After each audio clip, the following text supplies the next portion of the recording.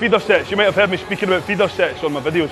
Slightly different to warm-ups. So a feeder set for me, you're actually on the movement, on the machine, with the weight, ready to go. And ideally, you just want to use your feeder sets to work up to your top set. So you want to keep as much energy in the tank as you possibly can for your top set and your back off set. So a feeder set should literally just be that. It feeds the next set. So start off light, do a couple of reps. If you feel safe, move up a weight. Again, always working up towards your top set weight whilst keeping as much energy in the tank. So 2 reps, 3 reps. If you feel good, move up.